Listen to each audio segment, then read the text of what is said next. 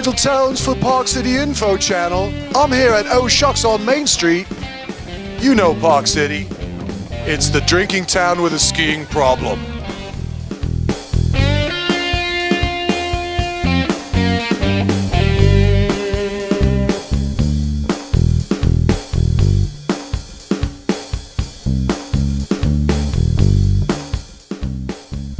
This is Nigel Towns, here at one of the 3 Oh Shucks locations. There's one in Salt Lake, but Salt Lake doesn't count.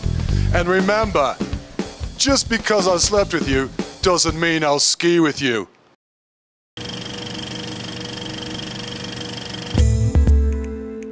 Park City was once a land of different promise, as veins of silver coursed deep inside its powdery slopes. Though Park City's mines produced more than $2.5 billion of ore, it eventually faced the same fate as other mountain mining towns.